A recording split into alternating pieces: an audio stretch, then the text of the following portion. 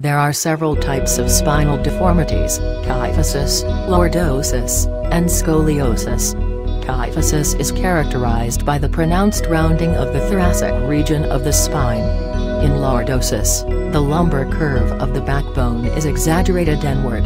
Scoliosis is the deformity found when the spinal column develops a lateral curve. Scoliosis is the most prevalent type of spinal deformity. It is present in 3% of the world population. Commonly it occurs in children and adolescents. Lordosis and kyphosis occur less often and usually in adults. The spine is made up of 33 individual bones called vertebrae. The vertebra are numbered and divided into 4 regions. The normal spine is not a straight line when viewed from the side. The thoracic region of the backbone has a normal forward curvature with a range from 20 to 50 degrees, and the lumbar and cervical regions of the spine have reverse curvatures. Kyphosis occurs when the curve of the thoracic region of the spine is greater than 50 degrees.